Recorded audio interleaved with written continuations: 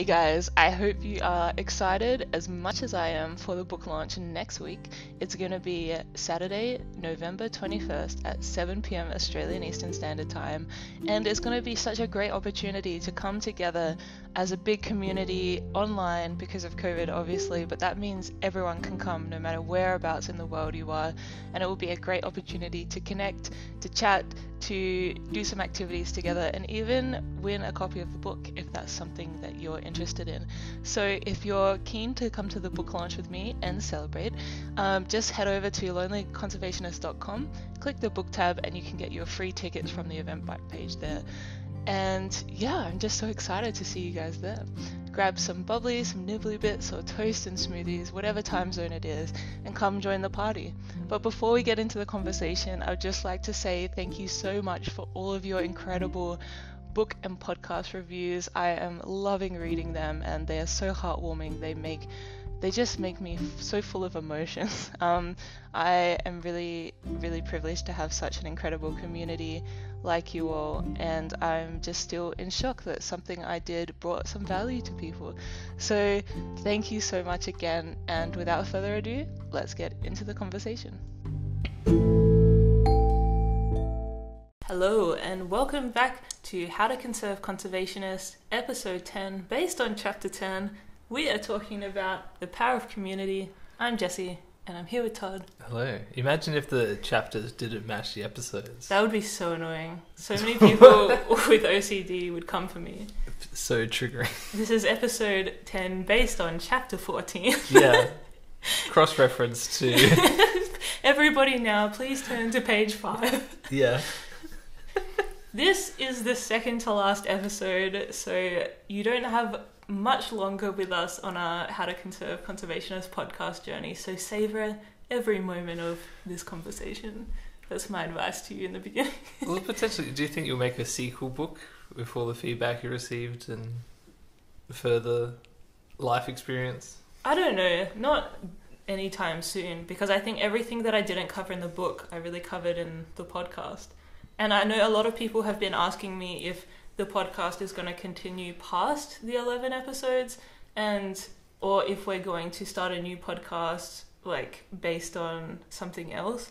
I really like the idea of having this podcast really centered around the book and it being like its own entity, because that means every episode we have a chapter to talk about and a topic and a theme, and it's not just us talking about random stuff.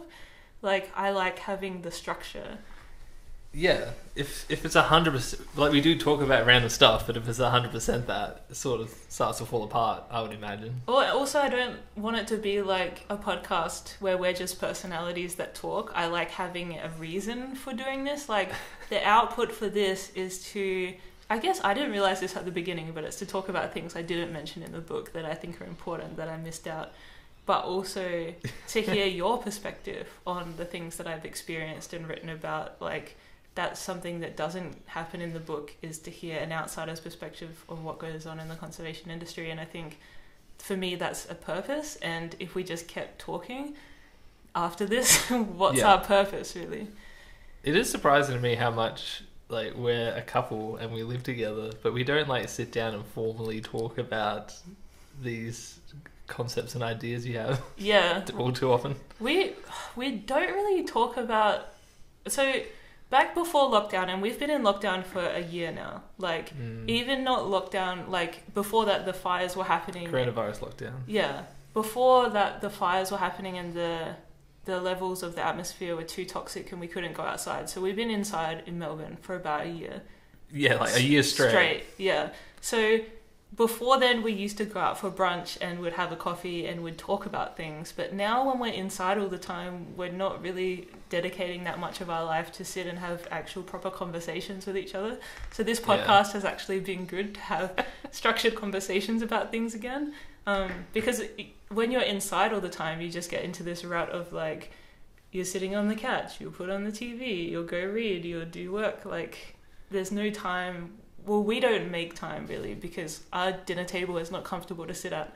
Maybe if it was, we would have more structured dinner table conversation.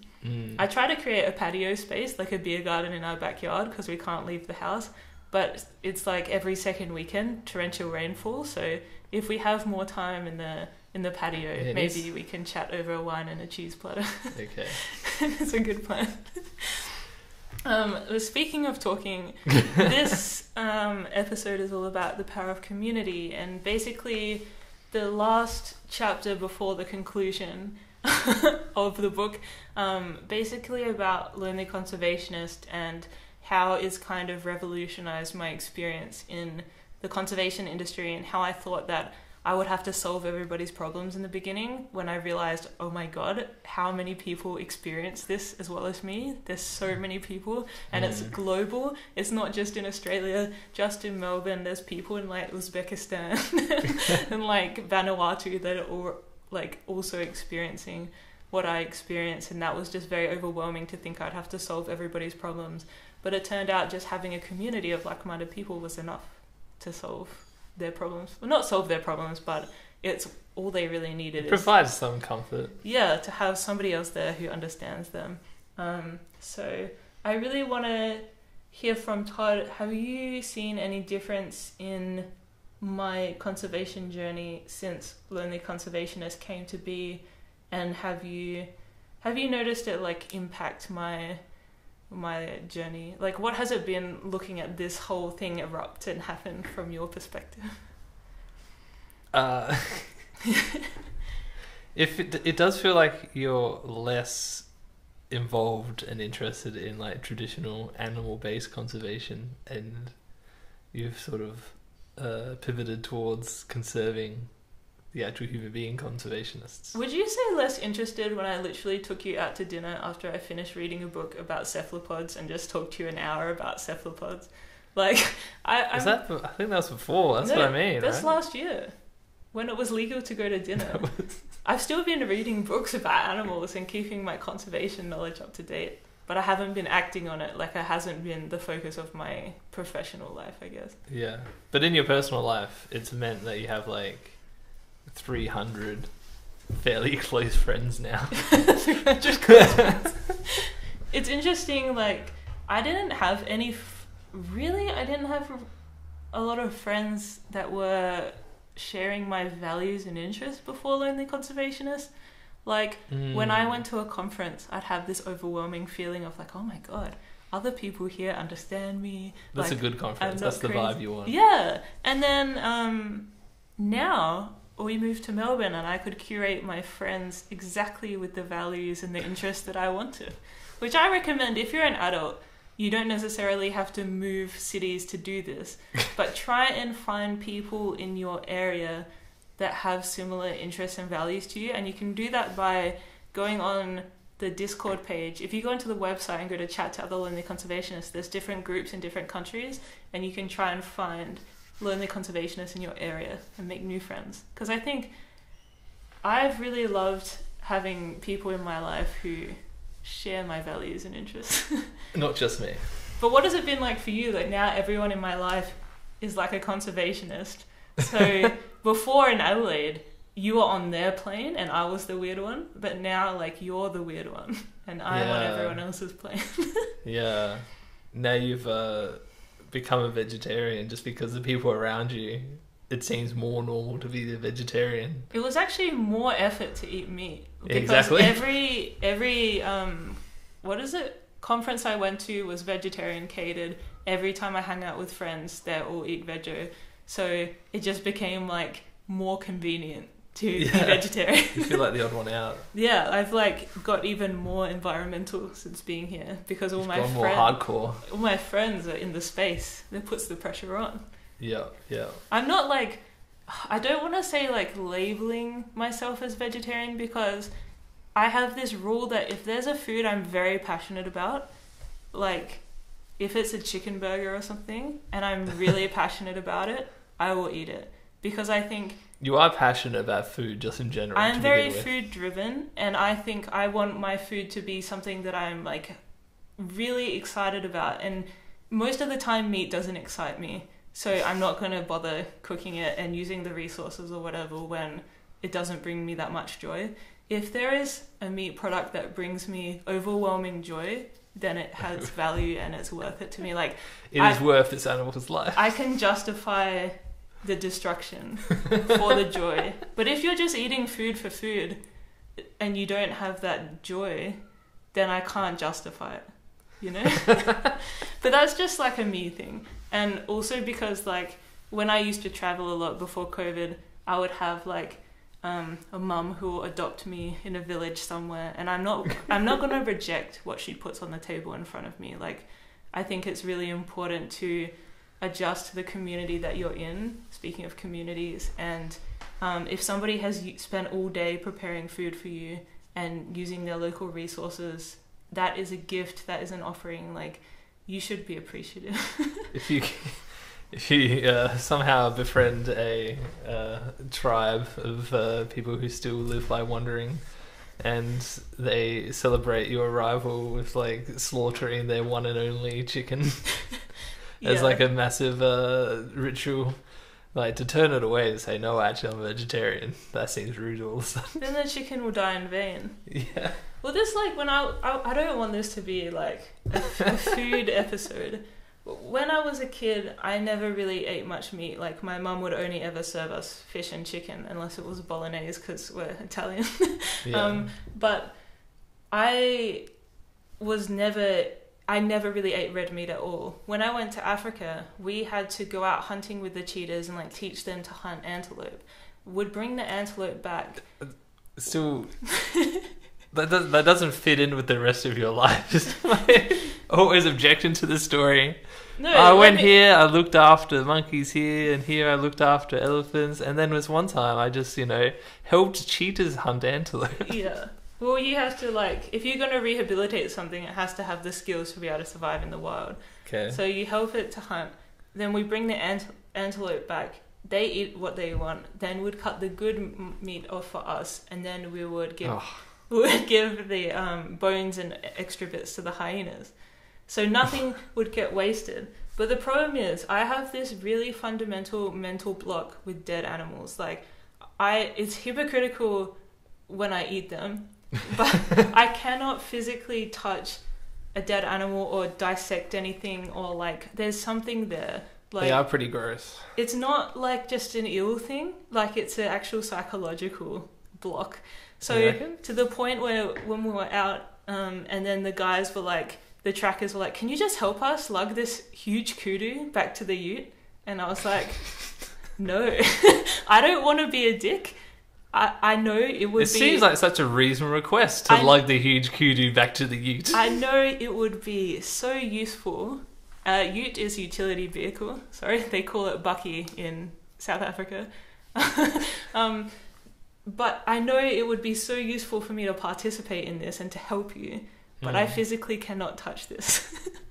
There's just... Until it is cooked and ready to be put into your mouth. But it's hard because, like, they say there's this discrepancy with meat where it's like, when you're in the supermarket, you never see it as a cow, so you don't want to eat it. Like, I could recognize in that moment it was a sustainable thing to eat, because if you were going to grow crops, it would use so much land. The antelope are already, like, so high in numbers. Cheetahs caught it. It was like there was no bit of that antelope that was wasted. Yeah, it wasn't being decadent. No. So it's weird that I could eat that antelope. I could not touch that antelope when it was a dead antelope. You're just grossed out. Yeah. So anyway, roast me all you want about not being a purist, but I think... Yeah, but being in this community is a sort of change what's normal to you, I think. Yeah. True, I'm not eating antelope anymore. It's not normal to me. But I think it's really amazing to feel like you don't have to justify yourself to anyone. And I feel like when I'm talking about food, I have to justify it a lot. I don't know why. You're being a bit self-defensive. It's really contentious. People get into huge arguments. Like, I've had people come up to me and they're like, oh no, here's a good example. I was doing some field work with my friend in the York Peninsula. She was doing her honours research, and we're going to look at how our nesting boxes was controlling mice population. So if we build more homes for owls, will they control mice on agricultural So you're interested properties? in owls, but it ended up with like looking for rats. basically at the time, my friend had started an Instagram page about like being zero waste in South Australia. She was posting amazing content, tips and tricks on how to reduce waste and like how she goes shopping without using plastic, blah, blah. She got bullied off of that page because people were saying that she wasn't vegan. And because she wasn't vegan, she wasn't 100% zero waste. Now, she had so many medical issues where she couldn't digest legumes. She had leaky bowel syndrome if she ate the wrong food. Like, she caved in that night. She felt so much pressure by these people on Instagram.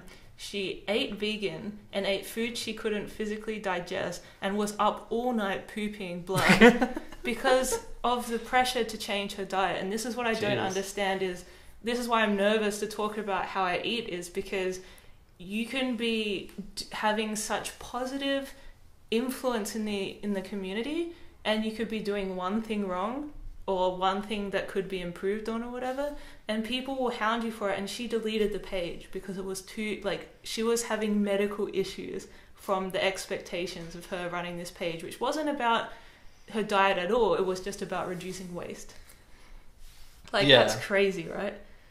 That was well, that's the thing in your own community. There's like these sort of topics where people have very passionate views about it, and so it's a little bit controversial in the conservation space. Yeah. So your solution so far has been to mainly avoid these topics. Yeah, I wonder how many people have noticed that I've done this. I only talk about people. I never talk about conservation issues on the page. I never talk about my stance on palm oil or mink hunting. Like, I would never talk about my stance on canned hunting and if I think it's good or bad. I would never talk about any conservation issue, because all around the world, conservation is perceived in different ways. There's different cultures. There's very contentious arguments to be had about everything. And by avoiding these, by avoiding talking about actual conservation issues, I've kept a largely harmonious community, which I'm so thankful for, because if we just talk about our experiences, nobody can counter our experiences. Like, you can't say, you never went to Africa and taught cheetahs how to hunt. And I'll be like, what do you mean? Like, I was there. I know that I was there. So you're a dickhead if you don't believe me. So it's like, end of discussion. Yeah. Like, but there might be conservationists who are like, oh, what a terrible thing to do. Teaching cheetahs how to hunt. You should have made them vegan. I don't know if anyone says that. I don't know if people say that either. But yeah, it's been interesting because I've been forced in the community to address some issues on a couple of times. Like, so I've mentioned a lot how I'm really into animal ethics in the way of like tourism. I really am passionate about... That was a big part of your life previously. Yeah, so here's a fun story. Before Lonely Conservationists, I tried to run a community called Heroic Tourism, which did not really take off, though I tried and tried. It has like a better name, arguably. Everyone's like heroic, they couldn't pronounce it. It didn't take off. But so when I was in Madagascar, I was doing this study which compared lemurs in a tourist population to wild lemurs, and I looked at the impacts of like human contact and feeding.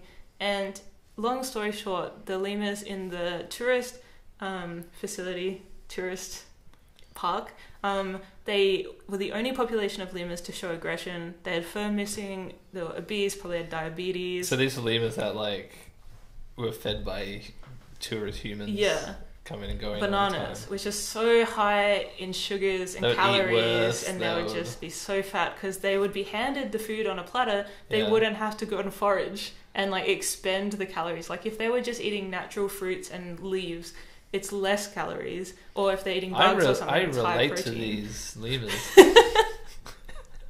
It's just an understandable position to fall into, isn't it? Yeah. Just sit around and eat all day. Basically, the catch-22 was 90% of the forests in Madagascar were gone, and the 10% that remained, I think that was the percentages, was only there because of tourism.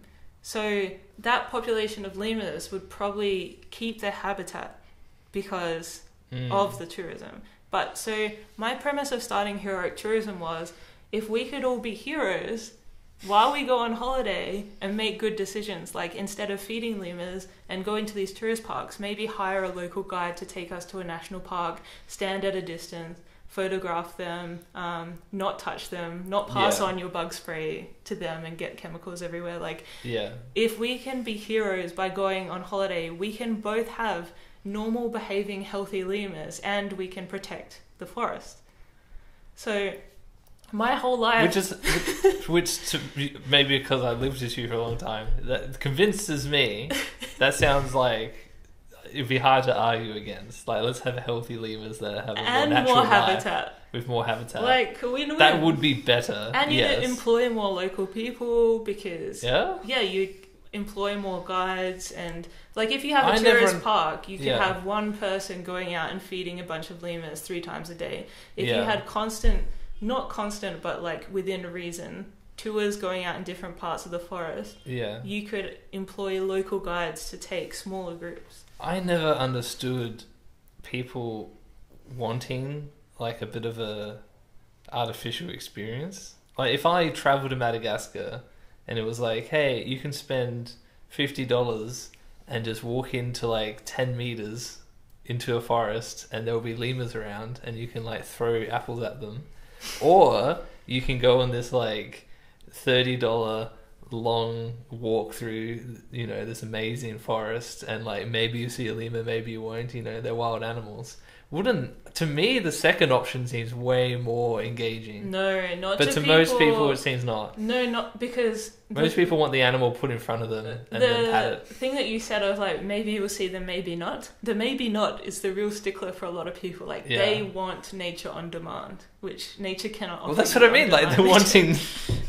It's not nature at that point, though. Yeah, exactly. Like, just go to a zoo if you want to see it. But what I think is interesting is like, so heroic tourism never took off, and I tried, but there's something about like trying to educate people with no marketable product versus now I'm just relating to people with no marketable product, and that seems better to other people. It's a message people, at least some people, are happy to hear. Versus heroic tourism, where it's like, remember that holiday you enjoyed and thought you had a magical moment with this animal? It was actually garbage, and you're a terrible person for doing that. It wasn't. It was like, just be better. It was just like... It was a pretty rough message You can be a hero. That's positive. You are a heroic tourist. Yeah. Anyway, in case any of you are wanting to get that trending heroic tourism, bring it back. Let's make it happen. Still a thing. Has a logo. I took down the website because it was too old. Yeah, it was too old. Well, like, I don't know. As the internet works.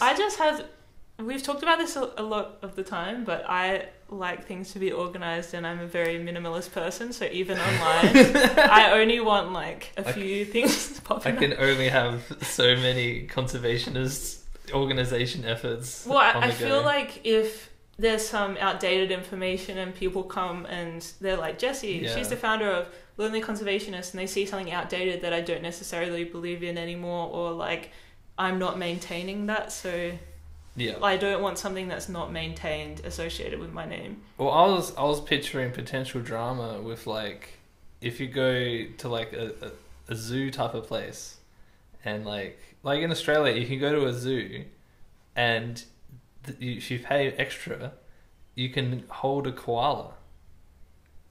I think that's a thing still, right? I don't know if you can anymore. And it's like... Maybe some places you can.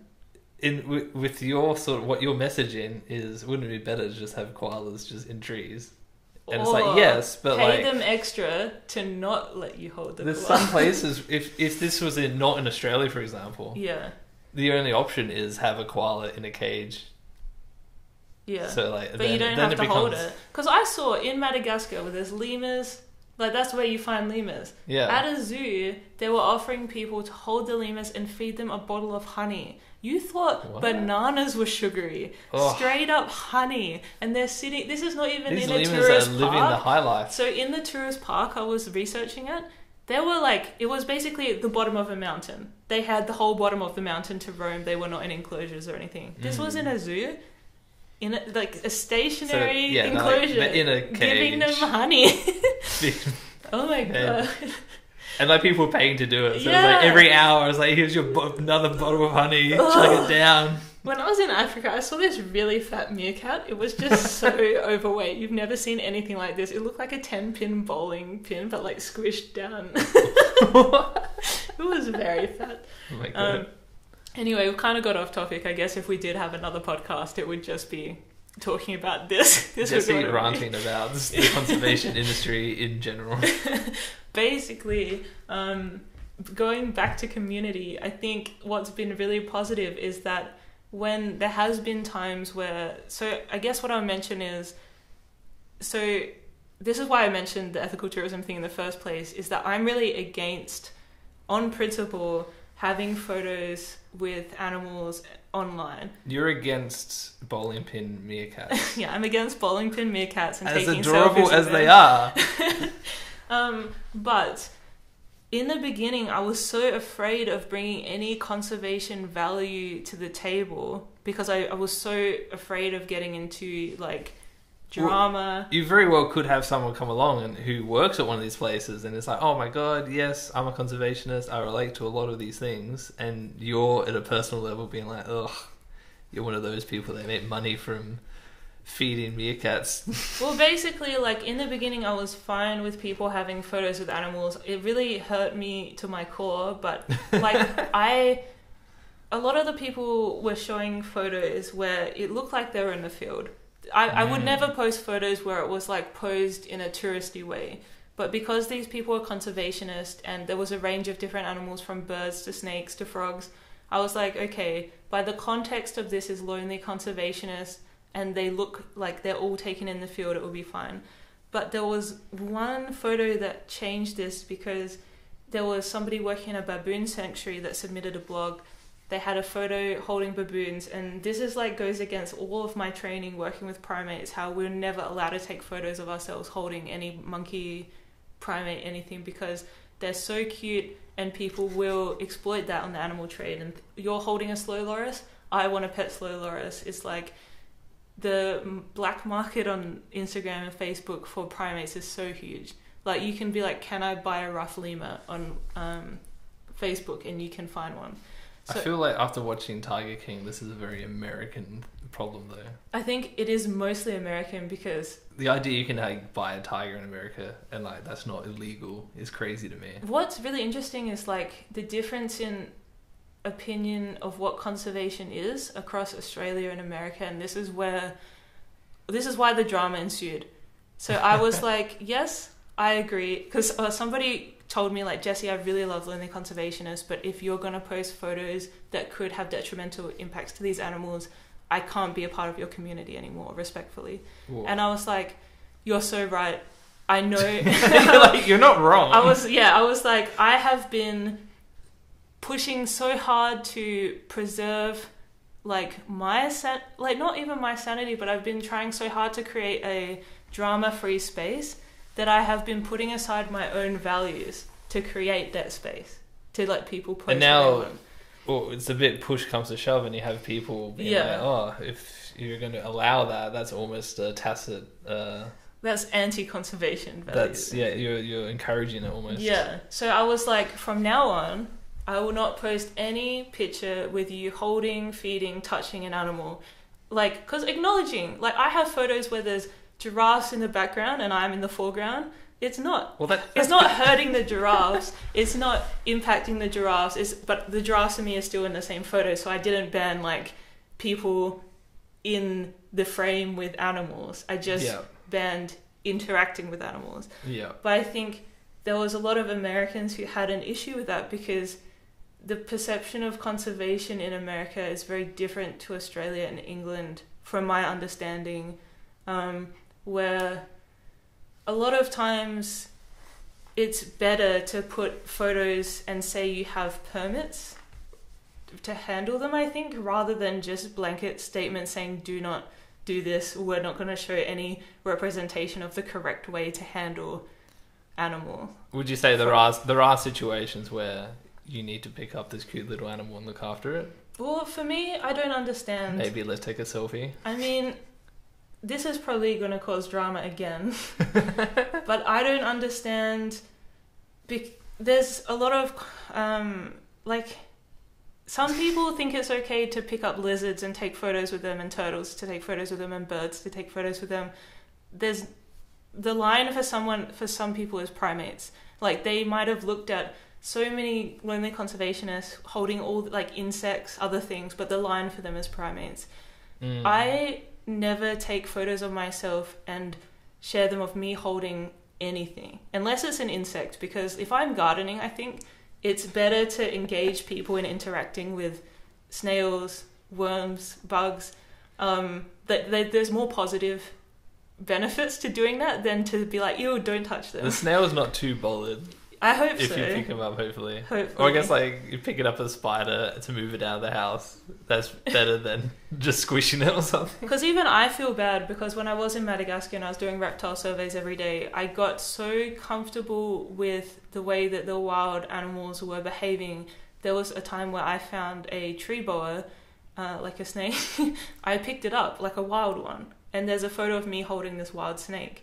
And I feel bad now that I had put that on the internet at some point, because it's not... You probably shouldn't have picked up the snake. I don't want to promote that it's okay to just pick up wild snakes, because there's instances where there was a baby boa and it was hissing and like... It was upset with you? I didn't pick it up. It just it was angry. Yeah. That we were even there. So I don't want people to think that you can pick up wild snakes, because I had been doing reptile surveys every single day, multiple times a day for 6 months. Yeah. I felt like I understood the behavior of the animal, but by putting that picture out there, people will just blanketly see me picking up a snake and think it's okay.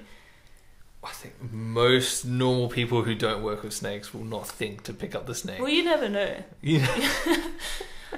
But basically, like, this is the one time where I had to incorporate actual conservation values into Lonely Conservationists, and it caused drama. Like, people were mad at me. People were saying nasty things to the point where I almost deleted Lonely Conservationists. Like, I almost pulled the trigger and said, this is not worth it anymore. If your feed is only people saying, like, you idiot. Well, it wasn't even that. It's just, like, even people were telling me, like, Jessie, there's a group of people having this group chat about how shit you are. It doesn't make you feel good. And, like, it's not... I know everybody's saying don't listen to people. The good that this page has caused is bigger than the words of a few people. But realistically, one of the arguments that was given to me was the bigger your page grows, the less human you become. And that hurt me. That really hurt me, because...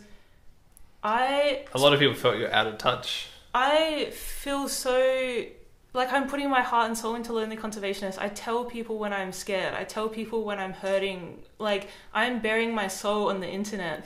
For people to think that I'm a bot or, like just a figurehead really disturbed me. That, like, nothing I could do could... Like, if I'm already bearing my soul on the internet and basing a whole community off of that, nothing I can do matters. Because if you can't tell that I'm a person, when, like, I tell you when I'm scared, I tell you that I'm struggling with the industry, blah blah. Yeah. Like how dare they accuse you of being out of touch when, like, what more can I do to be in touch just you being if yourself. That's me out of touch?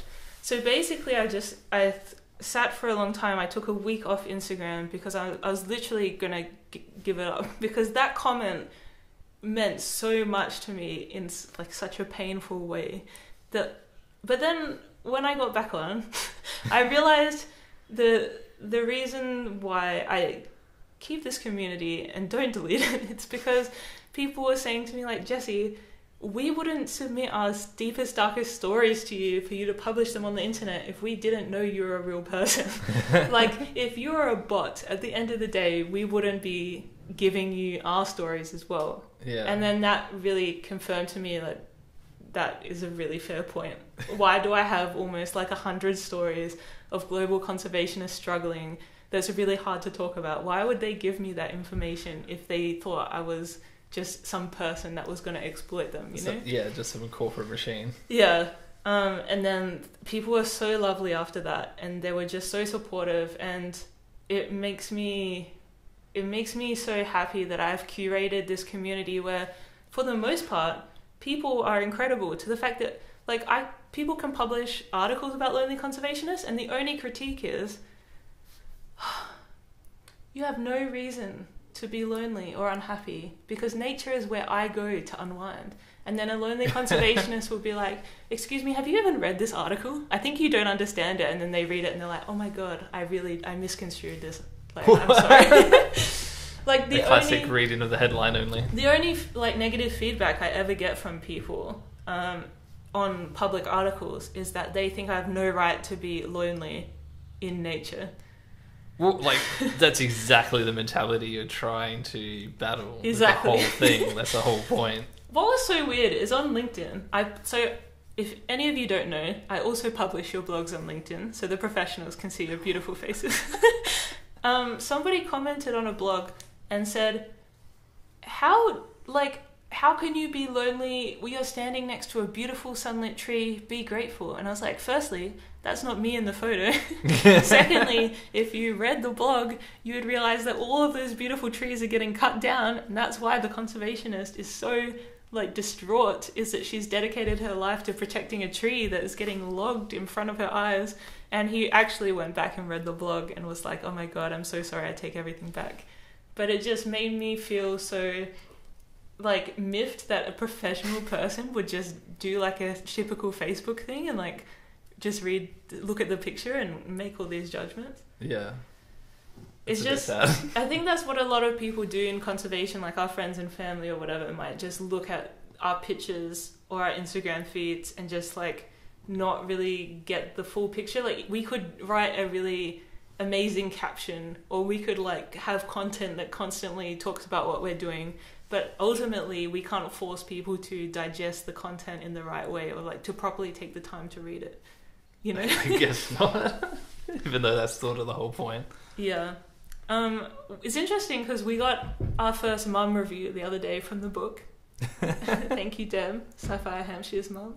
And she mentioned in the review that she really liked the story, which I write at the end of the book, about my good, amazing, incredible friend, who, when I met her, I thought she was the loneliest conservationist in the world because there's this university near Ballarat, which is this small town in Victoria, and the university had no cars in the car park, no people around. All I could see was her.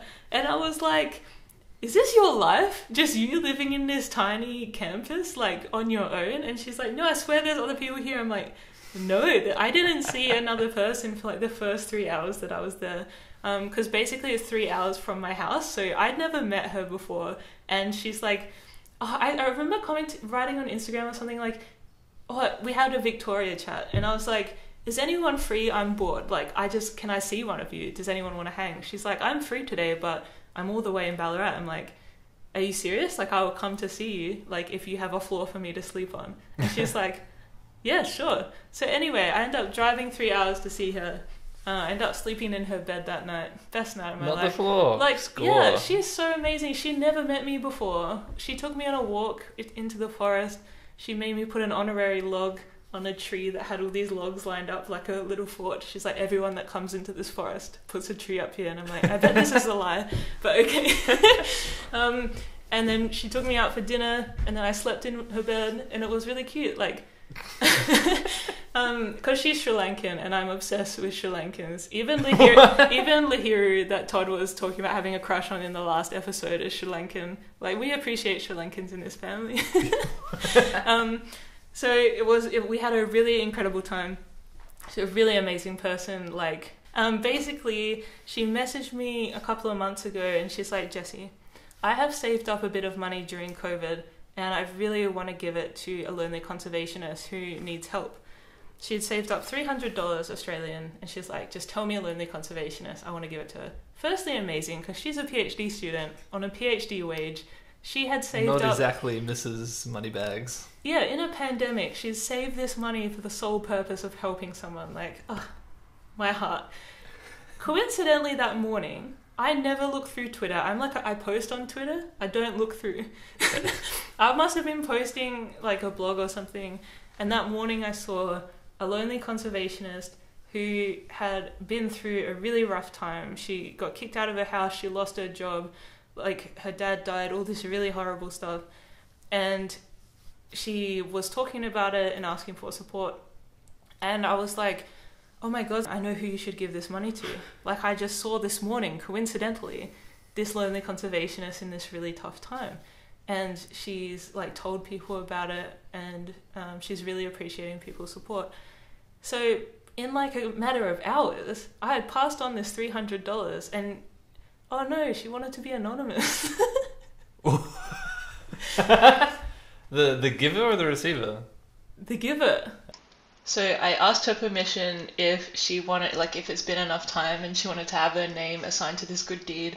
And she said she still wanted to be anonymous. So I bleeped her name before, and I've cut her name out of this story. So I really apologize to the amazing person who did this. I love you so much. And I'm sorry I almost outed your hero identity. It's ancient history now. It happened at least a year ago. I'm a bad person. It was so recent as well. It's like a couple of months ago. Just while I was writing the book, it happened. So I added it in the book. I didn't write her name in the book. I remember this happening. It feels like it happened 2 years ago. I guess that's just been this year. Yeah. Felt like a long time. Basically, it was so incredible to pass this money on to this lonely conservationist who really needed it, and it was like the most amazing thing to have her feel like she was appreciated and helped by the community. And I love that Saf's mum like held on to that story and put it in her review. So that's like one standout moment to me of like why this community is so incredible. Yeah. Makes my heart feel fuzzy. Another time was when there was I talk about this in like every podcast I do, like not in this series, but like when other people interview me. One time a lonely conservationist, before she was a lonely conservationist, was in a job interview. For whatever reason, was having a really hard time, broke down halfway through the interview, started crying. The interviewer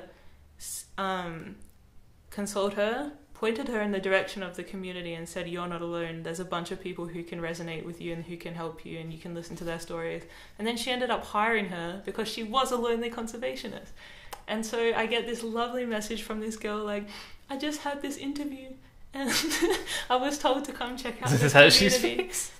I don't want to like... In my head, it was like, you can imagine like a rain-soaked person that has come into a really warm house and just been handed a towel. Okay. And I just felt so incredibly happy that like even a part of something I had created could help somebody over the other side of the world get a job and feel valid in her anxiety. And it was my heart. This community constantly does such beautiful things. And that's pretty cool. Yeah, it kind of makes it worth it because there is drama and there's times where it really sucks, but it's worth it for how incredible everybody is. Even my mum liked a photo or something on Lonely Conservationists. I had mentioned her, I tagged her, or I don't even know, she might have just liked something. And then she had like 5 new followers. Like, there's this amazing thing, especially when the community was new. If you were represented on the community or tagged, or like I posted one of your photos, you would have like just 20 new followers because people are like, you're in the community, you're one of me now. Yeah. But even my good friend Maria, I shared her photo the other day, and she's like, Jessie, after you post that photo of me saying that sometimes I feel like a flatworm, I had like 9 new followers. Like, apparently that's common to feel like a flatworm. And I'm like, it is. You're the first person who said it though. And people are like, yes, give me more of this flatworm content. So I just love how the community has like, it's just become a safe space for people in the conservation industry. And like the fact that people are helping each other and communicating and collaborating regardless of me is just so beautiful. Oh. You know? Yeah. Like how when we first started creating the countrywide groups, and now there's even an LGBT group, and people can chat independently amongst themselves. So like if I have... That was a tricky thing for a while, because you were just... Most people on the Instagram page where it's just you posting things, and it doesn't really feel like a community if it's just you announcing. Well, I didn't know it was going to be a community. I just thought I'm posting a blog. Oh, so originally I asked my friend, I was like, I have this idea for a blog. And she's like, yeah, but you should create an Instagram page to get people to your blog because nobody just looks at blogs anymore. No one's going to come across a random website. So the Instagram page's sole purpose in the beginning was to direct people to the blog. But then people started connecting on the Instagram became its own thing. Okay. So that's why I had to create the DM groups, but then they only fit 35 people. So then I had to move over to Discord. So it's been like a journey, because if I knew Lonely Conservationists would be what it is, I don't think I would have chosen Instagram as the platform, you know? Yeah, it's not conducive to community building. Todd wanted us to have a Reddit, but I don't know. Well, I said Discord or Reddit, they're pretty good for communities, but they're a bit more like nerdy. I think the Discord is okay. The problem is that there's not a continuous chat, and so some people across different time zones have a hard time sustaining a conversation. But then I've noticed, like, the other day somebody had a question, somebody responded, and they solve a problem. So maybe Discord is just good for, like, I have one specific thing, let's work on this. Yeah, it's there's some Discord groups that I see where there's like tens of thousands of people in the server, but like the chats aren't really that busy because when you have so many people, you're you feel disturbing like, all yeah, of I them. better not just, you know, if everyone throws in their 2 cents about every single line, it must feel like then no one says anything though. Yeah, true. Well, you can mute different servers, because I have like one for each country and then for different subjects, and like I really wanted to make it a community hub where if people want to get more involved, they can have like their own, I can just make a channel for them. There's even a meme channel and a place to promote your project, because what is getting really hard for me is, like, I have 4,000 people following me on Instagram. Then if everyone come to me and say, can you please promote my conservation project? Number one, I don't want to get involved with sharing conservation content because that's not the focus of this page. Yeah. 2, I can't share 4,000 people's content. So I created the Discord. Like equally, yeah. Yeah, so people can share and promote their blogs, their websites, their YouTube pages, their projects independently of me. Yeah. Because, like, I can't be a community notice board for conservationists. Like, that's just not what my content is. Yeah, it won't work. Yeah. So, sorry if I've ever said do it yourself on Discord, but that's why. That is the actual mechanical way that you do it. I think it's interesting as well, because Todd, a lot of the time, will be like, I'll be really frustrated with something because I feel like I have a lot of people, I'm responsible for a lot of people, and sometimes I feel like in the beginning I didn't really know how to manage the Instagram page, because I'm not really a social media user. I don't have a Facebook, I don't have like any social media account with my life on it. I have a bird page, I have Lonely Conservationist page, there's no like Jessie's life, what does she do this weekend page. You should all find Jessie's bird Instagram page where it's exclusively photos of birds. There's a snail recently. And a snail. The odd snail. The odd snail. But because I've never been really into social media, I didn't really understand how to manage it and keep my mental health in check at the same time. Like, I would post every day. Now, thankfully, I take weekends off. It's sort of crazy how, like, yeah, just sitting on your phone using social media feels like a full-time job. Yeah. Like, to an amazing degree. to me or anyone else, like, that's not real work. But, like, people, this is the thing, a lot of people, like, get a social media manager, and I can't, because the thing is, people have contacted me in the DMs, and we've had really emotional or like personal conversations, and if I just switch the owner of the account, then they will assume that it's me, and they might say something really vulnerable or personal to a stranger, and I can't live with that. Like, and I've noticed that I have to say things a lot of times. I feel like I'm spamming everyone, but people might not see things until I post it like the 4th time. Like, yeah. One of my closest friends didn't even know we had a YouTube channel. Like, sometimes you miss things. So I don't feel like I could confidently let everybody know that it wasn't me on the other end of it. Right. And really what you need is like a way to sort of like split up all those sort of personal requests to like the wider community. Or do That's why I you wanted still the prefer Discord. the personal touch? I love the personal touch. That's what makes Lonely Conservationists so special, is because it's something I deeply Because care it's really about. just Jessie. It's Jessie. It should be Jessie. No, somebody actually messaged me being like, to the Lonely Conservationist, and then I saw someone in public and they're like, are you the Lonely Conservationist? Like, it's just me. I am the Lonely Conservationist. Yeah. But I think there's what kind of makes the page so special is that I'm there to be like, I'm hurting too, I'm scared too, I'm like frustrated too. It's not just, here's a page with tips about how to cancel imposter syndrome. It's like, here is someone that can validate your feelings. Yeah, an actual human being on the other end. Yeah. Not just, yeah. And then they validate my feelings because I'm like, I'm scared. Or what did I say the other day? I said, oh, I was so afraid of talking to my mentor because last time we talked 2 weeks prior, I'd been like, I don't want to do this. I want to change my life direction. Then I decided... This is like a professional mentor. I don't know how normal it is for people to have a mentor. I'm a part of this Coalition Wild mentor program where there's like... I've been looking for a mentor for years because I've been just fumbling my way through life, and because I've not been in a structured job or in academia or anything, I didn't have somebody to guide me. Sometimes you ask me for advice on like how to do this stuff and I go, I don't know. So I finally got a part of this conservation-based mentor program. So if you want to be a part of it, a mentor or a mentee, check out Coalition Wild and be a part of it next year because it's really good. So I was like so afraid of talking to my mentor because I wanted to change my life direction again.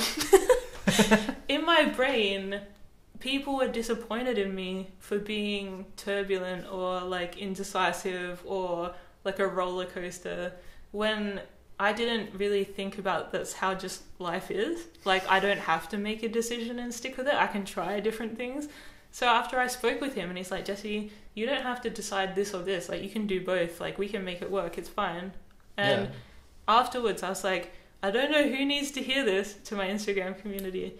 But just because you change your life every 2 weeks doesn't mean that's bad. Like, you are allowed to live fluid, like, variable lifestyles, and that's okay. And just keep doing you, fam. I felt bad about it, so I don't know if you guys feel bad about it, but it's fine. You're all fine. And then so many people messaged me afterwards like, you have no idea how much I need to hear that today. Aww. And so it just makes me feel good if when I'm going through something turbulent and like at least 6 people agree with me that they're also going through it, like, that makes me feel better.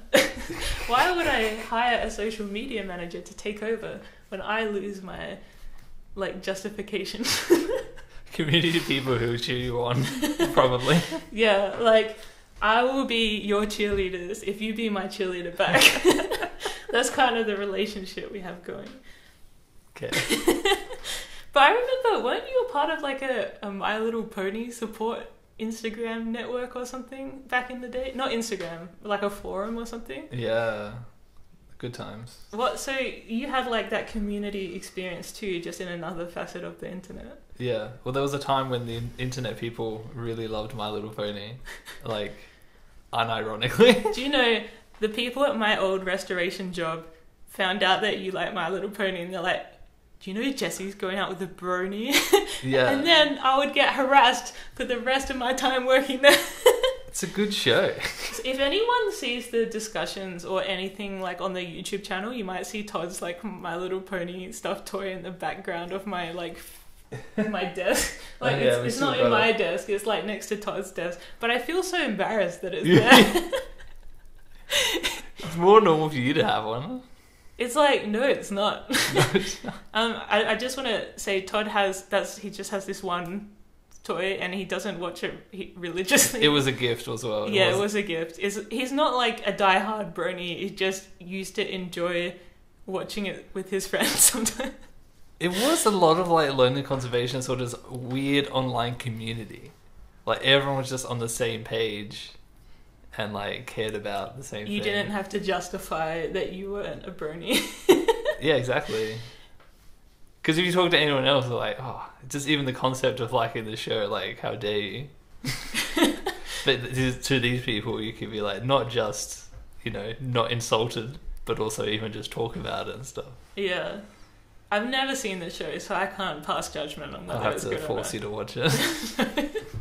That's our next podcast series. Yeah. Is like me being forced to watch and do commentary on My Little Jessie Pony. reacting. No. But like, why did that peter out? Like, what was the end to that? The show stopped being good, so I stopped watching it. Oh, okay. So was it mainly like you discuss episodes, or? It was just mainly internet culture of like sharing memes about what happened that episode and like people making fan art. But yeah, like you said, there was like my little support group. Oh yeah, where people that's would what I have was problems and feel like, man, I was really struggling in life, and yeah, I would comment on a lot of people like, oh, you doing okay? How can I help you out? Aww. That's cute. But then I think it gets to a stage where this is where I have issues. That I'm not a certified medical professional, and that if you create a space that's open for people to talk about really troubling things, and none of the community are, well, like, this is a broad general statement, there might be some people in there that are, generally the community aren't trained to know how to handle things like suicide or mental disorders, or like if it gets turbulent to a point where people are replacing actual help with the community, then it gets really challenging for me, because I have been in situations where I'm about to lead like I used to work in a forest teaching children. The school bus of children were about to come, and I'll get a message saying that there's like a turbulent situation in one of the group chats, and it's like really horrific, and like, yes, I'm the leader of the community, but I don't know, I'm not trained to deal with this. I don't know how to deal with this. My bus of school kids are coming. Like, it's just challenging sometimes, because it's not anybody in the community's responsibility to help anybody, and it's lovely that they will, but there's like a line to where it stops being appropriate, or like it starts becoming taxing more than... Yeah, well, we had a few times with like My Little Pony support group, and people would go on there and post about like, yeah, I'm about to kill myself, and it's like, come on, man. Yeah. What do you expect people on the internet to practically help? Really, if they're posting it online, obviously it's just a call for help and attention, really. Well, you can't say obviously. Well, I don't want to blanket statement anyone's pain. No. Well, I'm sure they are going through legitimate pain, but there's like all the advice we would only give is like, well, here's a phone number. Who have a really useful person on the other end who can give you a lot more help than like, someone commenting with a text reply. Yeah. And that's why I have the mental health resources on the website, because I can understand the name Lonely Conservationists would bring in. Yeah. Like, maybe people who are already a bit unstable and already not totally mentally healthy. So just in case, there are resources for all over the world that people can turn to if they need to take actual, like, proper action. I think most people can comprehend that, like, going to Lonely Conservationists, like, it's okay to talk about, but like you won't be getting super serious help and advice with like depression and stuff. Yeah. You want to know some tea though? My most common email that I get is from drug companies or mental health companies who have found me through the mental health page. They're trying to get listed on my list. Ah, they want to be on the list. Yeah, and it's all people who, they're like, we work with people who are like have they're alcoholics. We can help them. And I'm like, Lonely Conservationists aren't alcoholics. That's not a trend you found, is it? If they are, it is not because of the conservation life. Sometimes it is. I was very drunk for a lot of my time in Africa. But I mean, like, is separated. Like, people who are conservationists, their alcoholism is not really relevant. Like, I'm providing mental health resources to help them with the problems that they may encounter in conservation. Like, people keep soliciting me. They're like, oh, if your community has drug issues, like, we can help you. Please add us to your list. And it's all like all these other facets of mental health that I'm not really involved in. Yeah. Yeah. So if you're a company trying to get on my mental health list, just stop contacting me unless you are like a generalized like helpline. No specific things about drug overdoses, alcoholism, took too much Viagra. Like, that doesn't apply to me.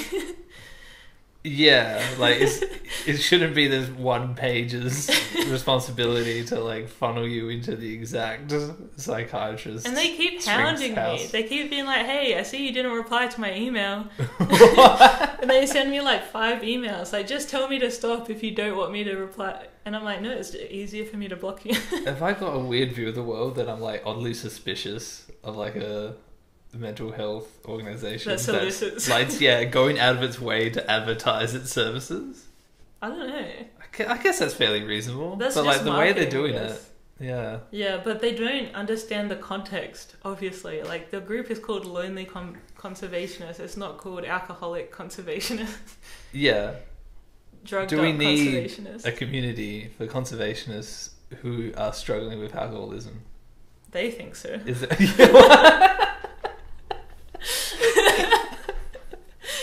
Maybe. See, this is what people don't see. The other side of running this community is the solicitation of drug companies, the really turbulent mental health crises, Well, people wanting to promote their You would have to services. like go through them and like vet how useful they are before you probably confidently put them on a page as a recommendation from you personally. Yeah, as of a course. place to get help. Even blogs. If you're a person who wants to tell me a story about how successful you are, sorry, it's not going on the blog. Oh, yeah, like some people misunderstand what the blog is even I'll about. tell you my story about conservation, how amazing I am. No. Yeah, they just see it as self-promotion. Which it's a little bit, but... I've only ever, except for one, turned away men. It's always been men who can't write about how they've struggled. Well, men don't have problems. Don't they, Todd? Well, no, like... It's a stereotypical thing, but it's been my experience of like women are a bit more, the world's against me, everything's so hard, I can't believe it. And men are much more like, I'm better than the world, I could kick the world's ass. Yeah, that's right, I am the best. What weirds me out is that you embody the first perception of women. That I'm definitely much more feminine than I am masculine. I mean, it's hard because I ask people, I always give them the opportunity to rewrite. Well, you've noticed this trend of like men are actually underrepresented in the blog. Yeah, and in your community I keep at large. having to reject them because they keep trying to say how good they are. But like, surely there's men out there who are having problems in conservation. Yeah, of course, there are. But like, is it really like what percentage of blogs are men? Less than 50. Less than 50? Mm-hmm. Okay. But there's like probably it's probably more closer to 50-50 in the industry. Maybe men just don't have problems. Well, essentially, I give everyone the opportunity to rewrite the blog. Oh, okay. One amazing person, Elliot Connor, shout out to you. He was 15 years old when he submitted his blog, and he ended up writing his blog about how I kept rejecting his blog. The biggest problem he's had. It's like, people don't take you seriously when you're 15, and I was like, no, it was just too promoting your content. It was just too positive. That's a bit understandable then. But I love how he was like dissing the community, dissing the blog in his blog. It's like, at least you hit the nail on the head in the theme. Like, that's fine. Bring me down. But like, no other man, I don't think, has rewritten. They haven't. Yeah. I think I don't know if they're a bit butthurt, or they think like, I actually don't have the story that is needed to fit the criteria. I'm not sure. Well, didn't you have a bit of a theory of like men just aren't willing to talk about?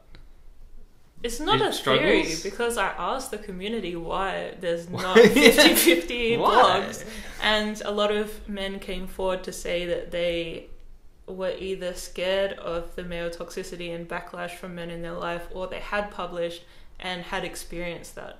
And so it's challenging because I get into this bubble, but everyone in my life is from Lonely Conservationists, so I think everyone's going to be nice and dandy. But like, if you're a Lonely Conservationist, it's not true that every person on all your social media is also understanding, sympathetic and empathetic about what you're going through, and they might be like, oh, little Johnny having a wine. Men are afraid of this. I'm not going to stereotype and say all men, but a lot of men are afraid of the backlash and the male toxicity that comes along with being vulnerable on the internet, and so they just make the decision to not tell their story. And I know some people who have written in their blogs, they've been watching Lonely Conservationists for like a lot of the time, like a year and a half, and they finally, after seeing a lot of men publishing their story, then they'll come forward and they'll tell theirs because they can see the benefits of it. So even if people are dicks to them, they can acknowledge the good things that come along with sharing your story. Because there'll be someone who reads it and it's like, oh wow, it's not all just roses. There was one person I was like, whoa, your story is really like this other guy's story. And he's like, yeah, that's why I felt confident to tell mine, because it was so similar to his and he didn't get any shit, so I can write mine. So I think it's really important for men, please submit your stories. I know it's hard, but you're changing the conversation and making it accessible to talk about this kind of stuff, and your story might touch a nerve with another guy who might also feel empowered to speak up as well. Because I know a lot of like men's charities and stuff all focus around mental health. Men's mental health is a huge thing because there's a huge stigma about being tough and not crying. So if we can use Lonely Conservationists as a platform to break down that stigma and to like comment really positive, beautiful things on men's blogs and just like hype them up for if there's a guy who has the balls to write a story, everybody in his life is saying horrible stuff, but all the comments that are public are really positive, that's at least going to show him that it has been respected and well received by the people that matter. Yeah. Other conservationists. Yeah. So I think like for me, a big part of the community that has been so touching has been the blogs. Like there's so many blogs that have resonated with my own life. Like there's 3 blogs I think that have been submitted that could have been about my life. And it's just so reassuring to hear somebody else go through something that you've gone through, because then you're like, oh, I'm not alone. Everything's okay because it's not just me that's experiencing this. Yeah. And it's not even like you need a immediate practical solution to these problems. It's just the idea that other people also have them. Yeah. It's reassuring. It's reassuring. Also because like I talked about this in the mental health episode, but there was a blog that really highlighted some of the trauma I might have had, and it just to feel like it was validated that I'm allowed to feel that way just because somebody else had been in the same situation and they felt that way. That was really important to me. So these blogs are having such a profound impact, even on me. That's really selfish. Like, really, all of this is just so Jessie can feel better. Feel better about her life. Well, like technically, that's why I started it, right? Yeah. I started it because I wanted to know if I was alone or not, and I guess I'm not alone anymore. None of us are really lonely conservationists. But if I change the name, I don't know. The name tells a story. It's the origin story. Because some people are like, we're not lonely anymore, so you're going to change the name. And I'm like, defeats the purpose a bit. I think like there's something I talk about. Maybe I don't know if I mentioned it in another episode, but Lonely Conservationist doesn't really fly well with professionals. But when I released the book and a podcast, How to Conserve Conservationists, because it's more solution based, flies a bit better. So I think like Lonely Conservationist is great for the blog. But if I'm ever to do something practical like workshops or develop any professional or personal development from this, maybe it will come under the name How to Conserve Conservationists instead. Yeah. Well, because I didn't expect this to be a thing. I just was lonely and I was a conservationist. I wanted to tell my story. Okay. Now, so many of us. My God.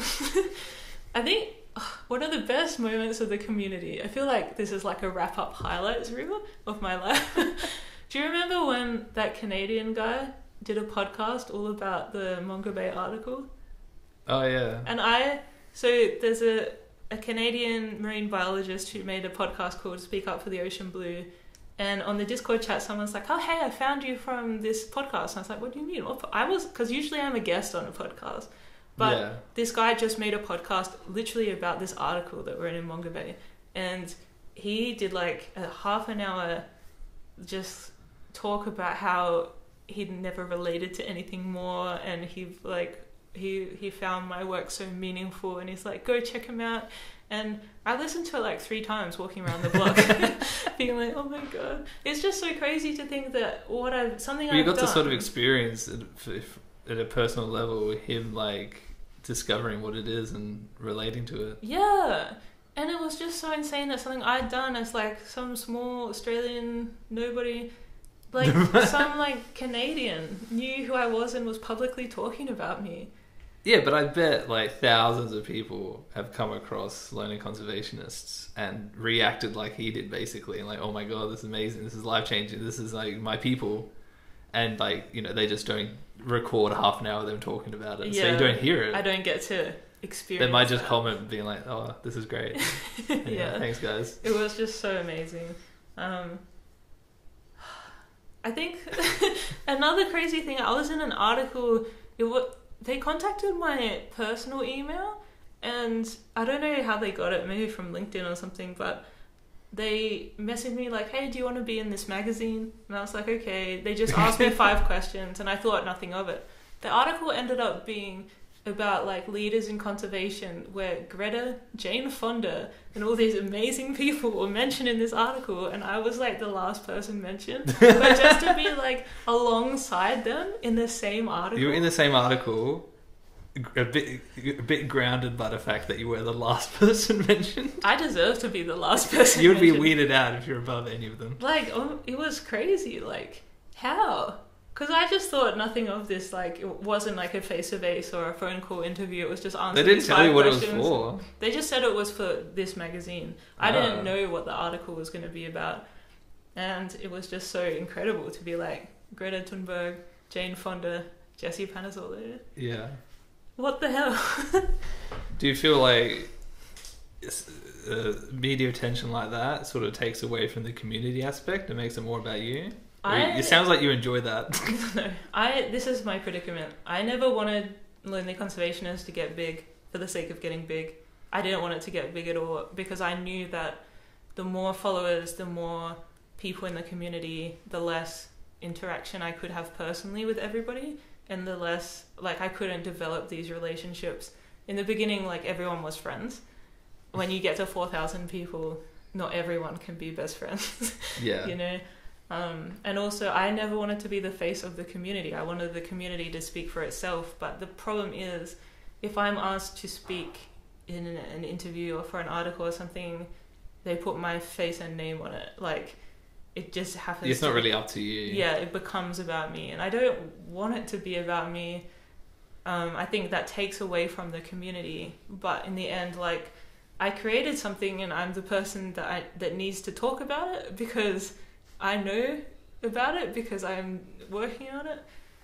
Like, it's challenging because, so I'm not only doing media stuff, I'm talking at scientific conferences, I'm like talking with people on the phone, I'm talking, but like I'm talking with so many people. What I enjoy is when I think I'm like really shit, and I don't enjoy when I think I'm shit, but like I am really struggling, I don't feel like I'm getting anywhere, I'm like, I don't know what to do. I feel like I've talked to 60 billion people about my options. And then somebody would be like, have you thought of this? Yes. I talked to this person on Friday. Have you thought of it? Yes. Have you talked? And people are so impressed by the fact that I've talked to such a wide diversity of people. And you're that like, I'm across it. I already have a lay of the land. I know my options. I like have all this information. They're like, it's impressive that you... Like, why haven't you just done something already? Like, you've talked to all these people. Why do you feel like you're struggling and not knowing what you're doing when clearly you've just done everything? But people are impressed with the diversity of reach, or like the fact that I talk to everybody. I'm not just only talking to you if you have X amount of followers or you're this media company. I'm talking to scientists, I'm talking to students, I'm talking to whoever you are, a mum, a lawyer. You're talking to some person who worked at Dell, yeah, like the computer company, for some reason. Yeah, she was at the like how does that happen when you're just trying to make Lonely Conservationists better? She was at the pitch event for this incubator program I was at last year, and she commented on the feedback form, do you have to be a conservationist to be a lonely conservationist? Ooh. Controversial statement. Because she really resonated with what I was talking about, but she wasn't a conservationist per se, but she does care a lot about animal welfare. She's always like posting petitions and like really heavily engaged on social media. And basically she got in touch with me again this year, and we ended up just chatting a bit regularly about things. And it's just good to have her perspective from an insider corporate like landscape, sort of a normie level. Well, like, because Dell does amazing things for education and for the environment.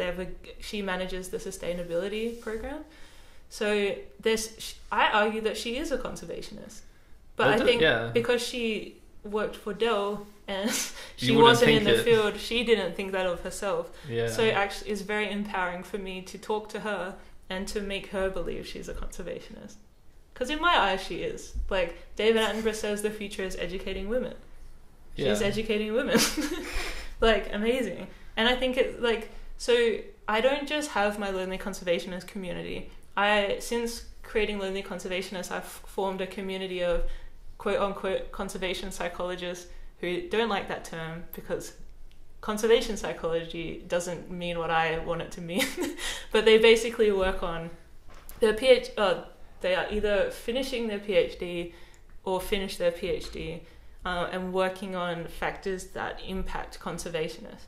And I will meet with them like once a month to chat about things. And then I have like the lady from Dell and a master's student. We meet regularly to talk about. So I'm always forming these communities, because communities is the way you get information and you share information, and it's so powerful. So I just encourage everyone to not restrict your interactions based upon like preconceived notions of what someone can give you or what you can get out of it.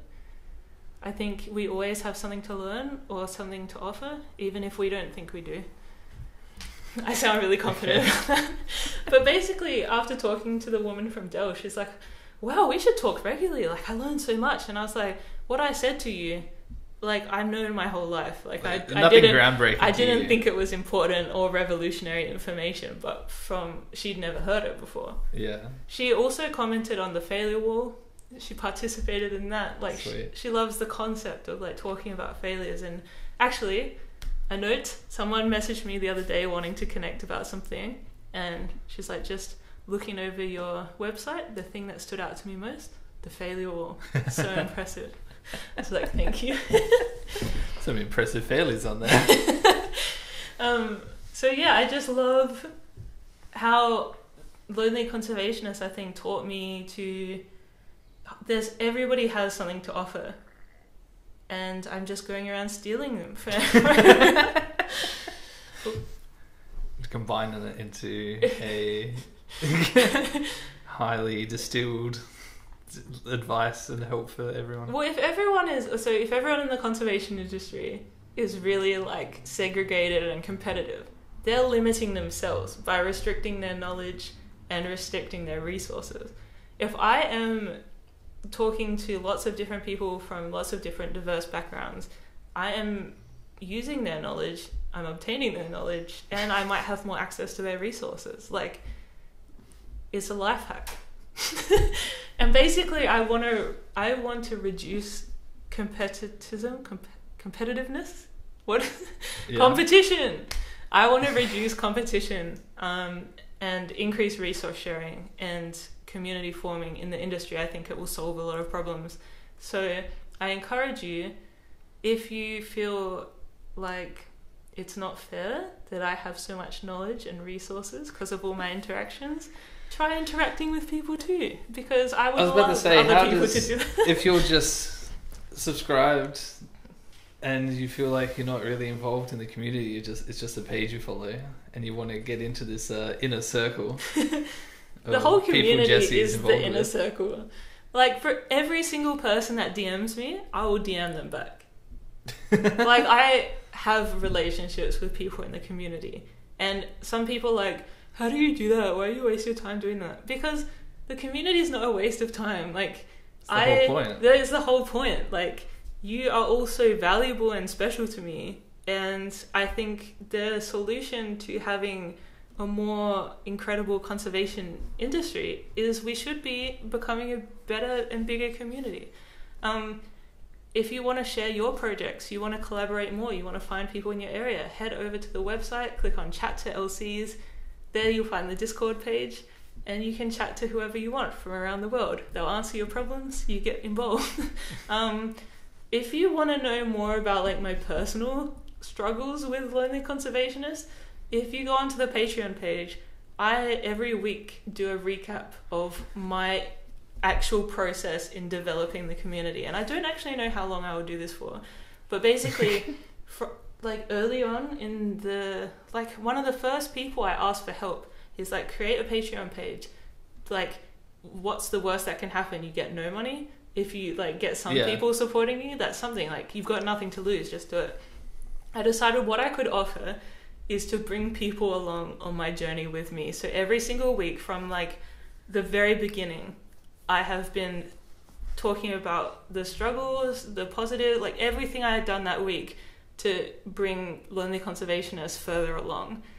So in the form of a 5-minute video, usually. Yeah. Vertically recorded on Vertically your phone. recorded on my phone. I'm always in my hoodie with wet hair on a Wednesday morning. It's a very frank and open discussion of what you did that week. It's basically like you're in my kitchen with me, in my living room. We're having tea and biscuits. We're on the couch, and you're there having you're having this conversation with me. You're like, Jessie, how's your week been? And I tell you. So that is a way to kind of see it from my perspective of like the drama, the tea, the hard slugs, what I'm thinking, how I'm going to develop the community, what I'm going to change, what's going on. Like, that's your ticket inside me. Inside of me? I don't know. Maybe not. Todd actually, controversially, I wouldn't let him watch the videos, so he actually started paying for Patreon. Who are you recording these videos for? Because you refuse to record them if I'm in the house, in case I hear you talk about it. But if you're saying such intimate things that you wouldn't want me to hear, how are you putting it on the internet? So Todd actually started paying to see the videos. Yeah, I had to pay money to see the videos just to see what you're talking about. But then he recently withdrew his support. Yeah, because I'm not going to just send you $10 a month to know what you did that week. But I already now know. He's been missing them, and every week he's like, Jessie, I really missed your video this week. I do though. Because Todd also used to travel for work a lot, so he would like to hear what I've been I would up to. actually miss out on what you did that week.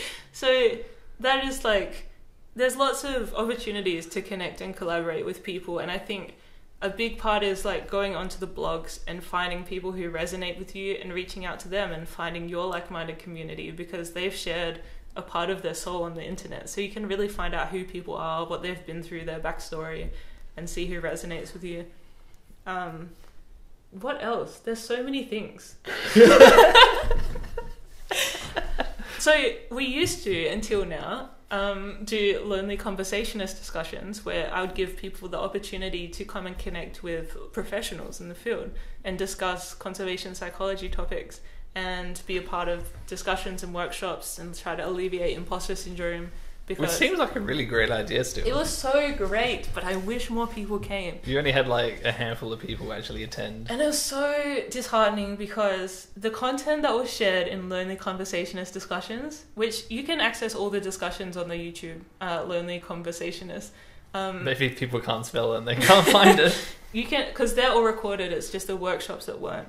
But the discussions really shaped the way I go forth in conservation, and the workshops gave me so many incredible tools to reflect. Like, I don't think we reflect enough. So I think we need to learn from people and listen to their stories. One of the discussions was on race that happened in the Black Lives Matter week, and or Black Lives Matter, the month that it was really, I think it was June, where it was like the top of everyone's mind. Things got a bit heated, yeah. Sean in that discussion said, what you can do is just listen to people, just listen to their stories. And I've really held on to that, and ever since, I just believe the power of listening to the blogs, listening to people on if they have podcasts or YouTube channels or Instagram stories, just listening to people is the solution. And I think we'd all be a lot happier if people listen to us, you know? Like if... Yeah, stop shouting your opinion.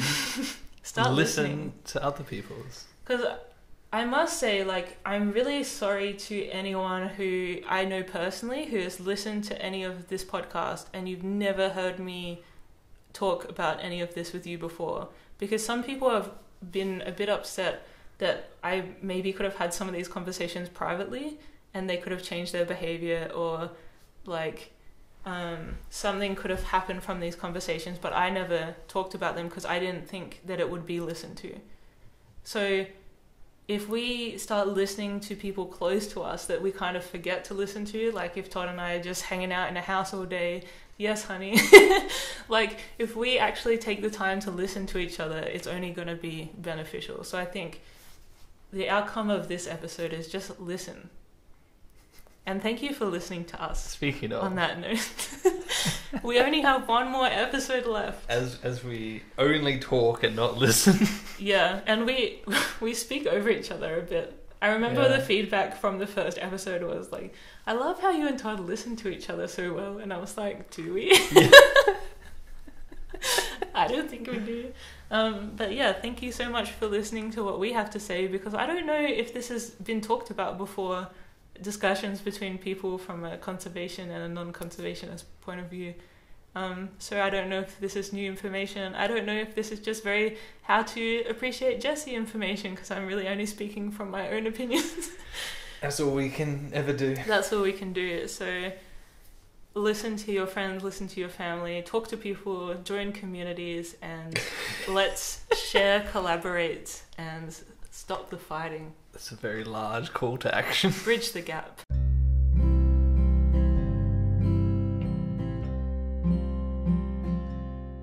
So that was the second to last episode of How to Conserve Conservationists. I hope you have enjoyed coming on this journey with us. We have one more episode to go, so join us next week for the final episode based on the final chapter. If you want to keep reading more content though, you can head over to the blog on lonelyconservationist.com, check us out on Instagram at lonelyconservationist or Twitter at lonelyconserve, and even consider checking out my cringy updates at patreon.com/lonelyconservationist. And remember, if you buy the book, please rate and review, and I really appreciate it. I will see you next week. Bye.